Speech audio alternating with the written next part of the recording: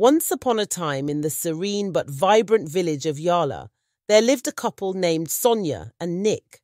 From the outside, their marriage appeared to be a storybook union, one that evoked admiration and envy among the villagers. Nick, a wealthy and handsome businessman, treated Sonia like a queen. He showered her with the finest silks, golden jewelry, and rare gemstones from the markets beyond the village. Their grand home, with its polished wooden doors and clay-bricked walls, stood tall as a symbol of success and love, or so it seemed. Yet beneath this veil of splendor, their marriage was far from a bed of roses. Nick's heart burned with true affection for Sonia, but his love was unrequited. For Sonia, Nick was nothing more than a means to an end, a vessel for her greed and ambition. Her love for him was hollow, a mask she wore expertly in public, flashing bright smiles that concealed the darkness in her soul. Sonia's heart was as cold as a moonless night. She desired not Nick's affection, but the wealth that came with his name. She spent his riches freely, buying exotic perfumes, lavish garments, and the admiration of the villagers, who often whispered about her beauty and Nick's fortune.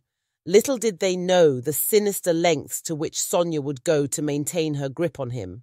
Nick, blind to Sonia's true nature, worshipped the ground she walked on. He was a man who believed that love, like the crops in his fields, needed only the right care to flourish. But Sonia, cunning and manipulative, knew that she could not hold Nick's devotion through affection alone. She feared that one day his eyes would open to the emptiness of her love, so she resorted to something far more sinister, something rooted in ancient and forbidden practices whispered among the village's old women. One moonless night, Sonia made her way to the dark, twisting paths of the forest, where the wise old witch, Mbali, lived in a small, hidden hut. Mbali was feared and revered in equal measure. "I want Nick to love me unconditionally," Sonia whispered, her voice barely audible over the crackling of Mbali's fire. Mbali gazed at Sonia through her wrinkled, knowing eyes and spoke in a low, raspy voice. "Love cannot be forced, child, but devotion can. Are you willing to pay the price?" Sonia's heart raced. Without hesitation, she nodded. The old woman handed Sonia a small flask with the instructions. "Every month, take your blood, your woman's blood, and collect it in this vessel, and cook it into his food every day. He will never question you, never abandon you. But beware, such magic binds both ways." Sonia, now armed with the forbidden knowledge, returned to her grand home with a wicked grin. Each month, as her body obeyed nature's cycle, she secretly collected her blood and mixed it into the stews and soups she prepared for Nick. The thought of it made her shudder at first, but soon the power it gave her erased any guilt she might have felt. Nick, unaware of the darkness that flavored his meals, remained under her spell. His eyes never strayed from Sonia, and his mind, once sharp and calculating in business, dulled in her presence.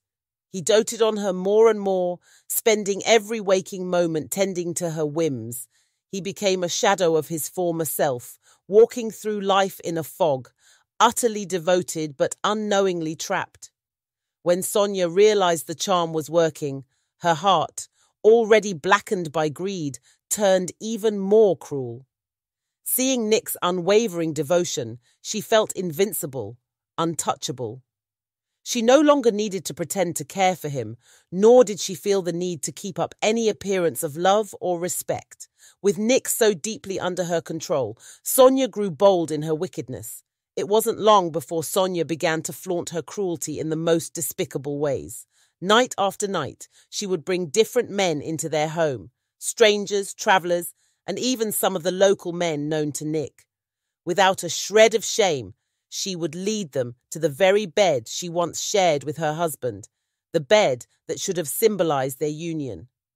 Nick, caught in the web of Sonia's dark magic, could do nothing but watch, helpless. His heart ached, but he was powerless. The charm had rendered him incapable of jealousy or anger. Instead, Whenever Sonia brought one of her lovers home, Nick would simply excuse himself, his eyes downcast, and shuffle to another room. He would sit in silence, listening to the sounds of betrayal echo through the walls of their house, his soul crushed under the weight of the situation. After a while, when Sonia was done and her lover had left, Nick would return to their bedroom as though nothing had happened. He never questioned her. He never asked where she had been or with whom. All he knew was that his love for her grew stronger each day, no matter how much she humiliated him. Sonia, however, found new joy in her cruelty. Nick's devotion amused her, and she relished the power she held over him. She never performed any wifely duties for him anymore, save for one, cooking his meals. She would prepare his favorite dishes, but not out of kindness or care. No, she did it only to ensure she could continue feeding him her menstrual blood, maintaining her grip over him. Each meal was laced with her vile concoction, a ritual she performed with increasing satisfaction. And while Nick's love for her grew, Sonia's disdain for him deepened. She no longer saw him as a person, but as a tool, a puppet. She would throw insults at him whenever she pleased, calling him every vile name she could think of. "You're worthless," she would sneer, her voice dripping with venom. "A spineless fool. Good for nothing but paying my bills and putting food on my table. Do you even have a shred of dignity left, or did I suck that out of you too?" Nick, his heart aching but his mind trapped, would say nothing. He would take the insults in silence, his head bowed as if he deserved every word. Sonia would mock him, calling him a weak, pathetic excuse for a man. "You can't even satisfy your own wife. Look at you, letting other men come into your home and take what should be yours. You're not a man, you're a coward, a disgusting worm." And yet, no matter how much she degraded him, Nick's love for her never wavered. He clung to the hope that one day Sonia might love him in return. But Sonia had no such intentions. To her, Nick was nothing but a cash cow, a never-ending source of wealth. She would demand more and more from him, making him work long hours to keep up with her extravagant lifestyle. "You think I care about your love?" she would hiss at him, her eyes cold and empty.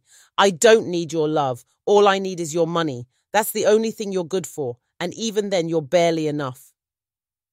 One sunny afternoon, Nick's mother, Cora, decided to surprise her son with an unannounced visit. She had been away in a neighboring village for several months and had heard little from Nick. Her motherly instincts told her that something wasn't right.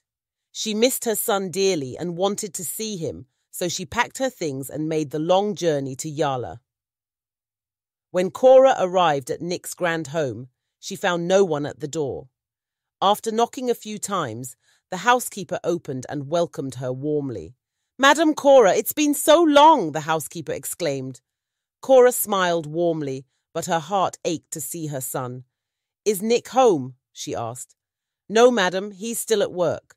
Sonia isn't home either," the housekeeper responded. Cora sighed, relieved to have some time to rest. The housekeeper showed her to the guest bedroom, where she could relax while waiting for Nick to return. As Cora lay down, memories of Nick as a boy flooded her mind. He had always been so kind, so full of life. She hoped that Sonia was taking good care of him, though she had heard whispers in the village that troubled her. Slowly, her eyelids grew heavy, and soon she dozed off. Cora was suddenly startled awake by the sound of someone shouting. The voice was shrill, harsh, and angry, echoing through the halls of the house. She sat up quickly, her heart pounding. What was going on? She could hear a woman's voice shouting words so vile that Cora could scarcely believe her ears. "You're nothing but a pathetic excuse for a man," the voice screeched. "You can't do anything right. Useless. You think all your money makes up for what a failure you are. Look at you. Weak, spineless, worthless." Cora's heart sank. She recognized the venomous voice as Sonia's. Anger began to boil within her. Without wasting a second, she threw on her sandals and rushed out of the guest room, following the sound of the insults. As she turned the corner into the main hallway, she saw Sonia standing in front of Nick, her face twisted with rage. "You disgust me, Nick," Sonia spat. "You're nothing but my servant. You're not even a real man, just a cash cow, a walking bank account. I wish you'd disappear so I could live my life in peace." Nick stood there, silent, his shoulders hunched as if trying to make himself invisible. The words hit him like daggers, but his face remained passive, trapped under Sonia's spell. Cora's blood ran cold. Her heart raced as she took in the sight of her son, once so strong, now broken and humiliated. She could take it no longer. Stepping forward with the authority of a lioness, she bellowed, "What is going on here? Who is this crazy woman insulting you?" Sonia froze, her mouth hanging open in shock as she turned to see Cora standing in the doorway, her eyes blazing with fury. Nick, startled, looked up at his mother, his face pale and worn. "Who do you think you are to speak to my son like this?" Cora shouted, her voice shaking with anger. She strode toward them, her fists clenched. "What kind of wife insults her husband like a common street woman? How dare you call my son useless?" Sonia, for the first time in her life, looked afraid. She had never seen Nick's mother so angry. The house seemed to hold its breath as Cora glared at her, waiting for an explanation. "Nick, what is this about?" Cora demanded, her eyes now softening as they turned to her son. "Why are you standing here, letting this woman talk to you like this?" Nick opened his mouth to speak, but no words came. He didn't know how to explain, how to tell his mother that he was under Sonia's control in a way that even he didn't understand. He simply stood there, frozen, as Sonia fumbled for words. It's nothing, Mama Cora," Sonia stammered, trying to regain her composure. "We just had a little argument, that's all. It's nothing serious." "Nothing serious," Cora repeated, her voice low and dangerous. "Nothing serious, you say?" "I heard every word you said, calling him spineless, worthless, a failure." She took a step closer to Sonia, who backed away slightly. "You think that's how a wife speaks to her husband?" Sonia was silent, her eyes darting around the room, searching for an escape. But Cora wasn't finished.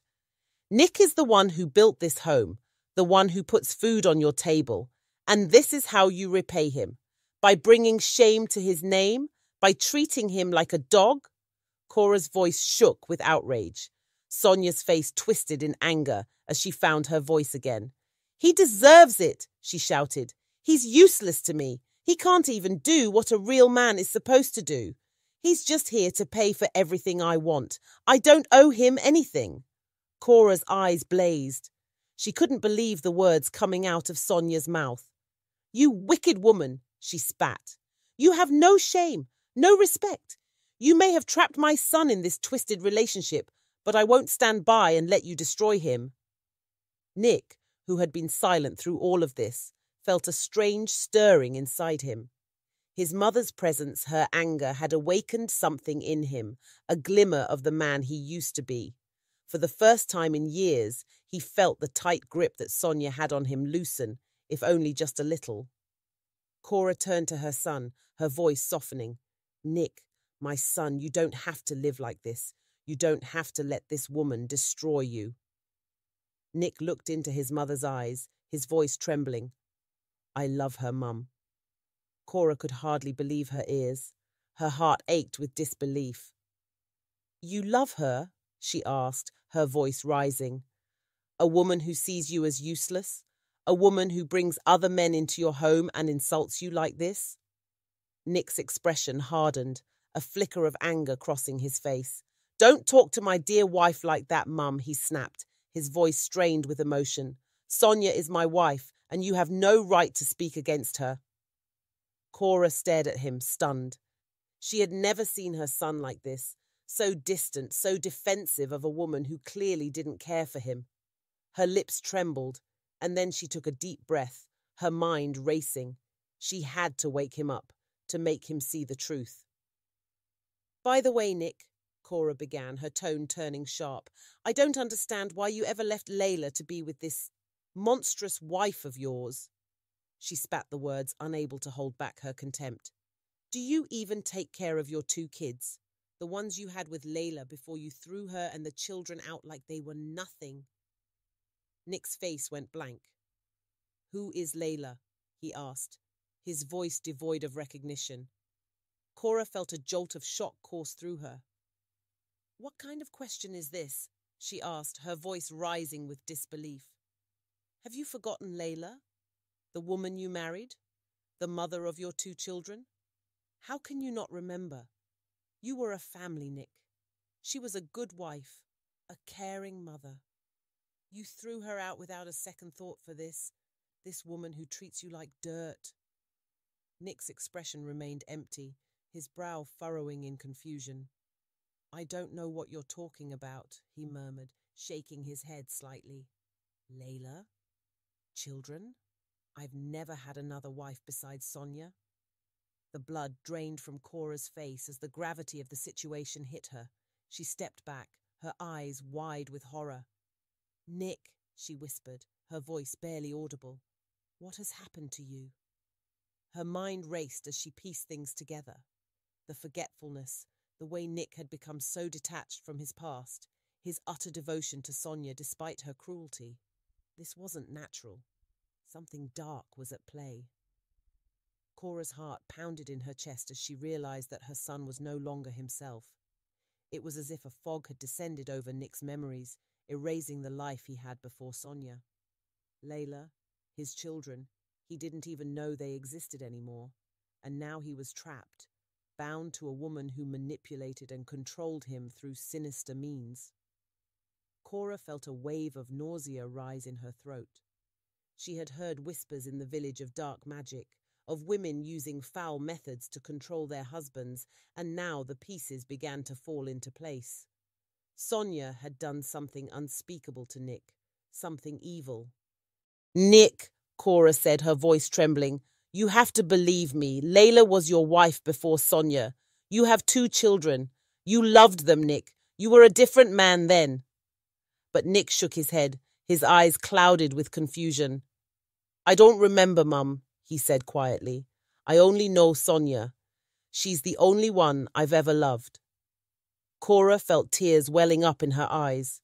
Her son, her once vibrant and strong son, had been stripped of his very identity.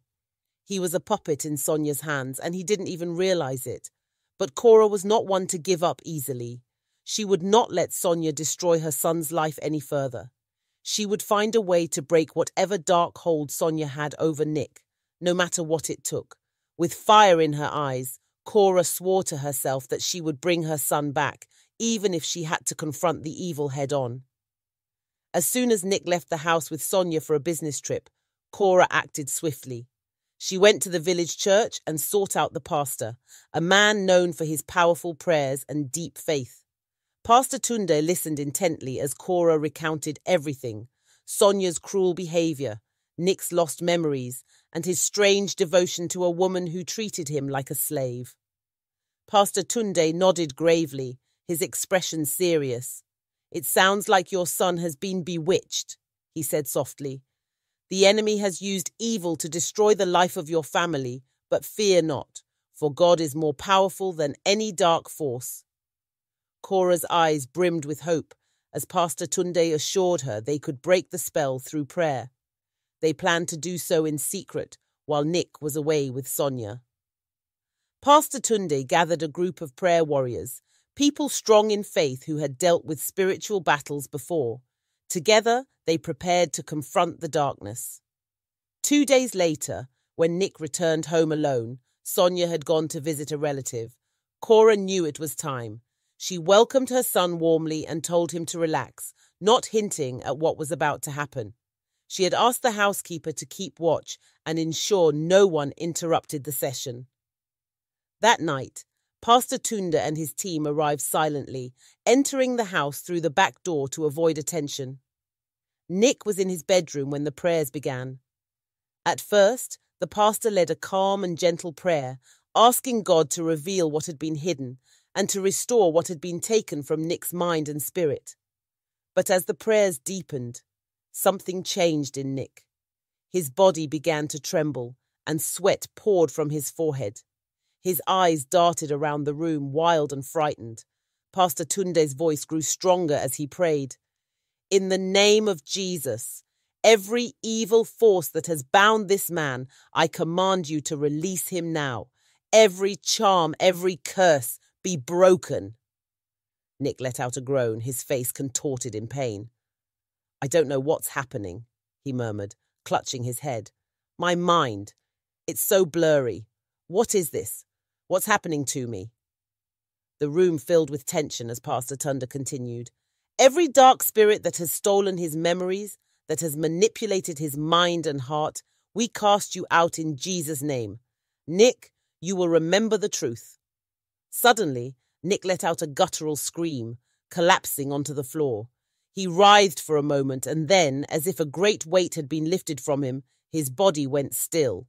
His breathing became calm, and his eyes slowly opened. But this time, there was clarity in his gaze. Cora rushed to his side, tears streaming down her face. "Nick, my son!" she cried. "Can you hear me?" "Do you remember?" Nick looked up at her, his eyes filling with confusion and then realization. "Mum," he whispered, his voice hoarse. He paused, and the memories came flooding back. "Layla, my children, what have I done?" Cora sobbed with relief. "It wasn't you, Nick. You were under Sonia's spell. She bewitched you, made you forget everything, but God has delivered you. You're free now, my son." Nick sat up, his hands shaking as he held his mother's. He remembered everything, the love he once had for Layla, the birth of his children, and the day he had left them all behind for Sonia, as if a dark fog had clouded his mind, his heart filled with grief for the pain he had caused them. "I need to see them," he said, his voice firm with determination. "I need to find Layla and the kids." Pastor Tunde smiled warmly. "God has restored what was taken from you, Nick. Go and make things right." The very next day, Nick sought out Layla, who had been living in a nearby village with their 2 children. When he arrived at her modest home, he was greeted by 2 small faces staring up at him, confused but curious. Layla stood behind them, her eyes filled with pain and surprise. "Nick," she said softly, unsure of what to say. "What are you doing here?" Tears filled Nick's eyes as he knelt before her. "Layla, I have wronged you in ways I can't even begin to explain. I was under a spell, bewitched by Sonia. I didn't know what I was doing. I forgot everything, even you and our children. But now I remember. I am so sorry." Layla's face softened, her eyes brimming with tears. She had suffered greatly, but could see the sincerity in Nick's voice and the sorrow in his eyes. Though it would take time to heal the wounds, a part of her believed in the possibility of forgiveness. "I don't know if things can ever be the same," Layla said, her voice trembling. "But for the sake of our children, we can try." Nick embraced her, holding her tightly. "I will spend the rest of my life making up for the pain I've caused," he promised. "I'll be the husband and father you deserve." With time, Nick and Layla worked through the pain, rebuilding the life they once had. Sonia, exposed for her wickedness, left the village in disgrace, her power over Nick shattered. Cora, who had never lost faith in her son, watched as he was restored to his true self, a man full of love, honor, and devotion to his family. The dark spell was broken, and light returned to their lives.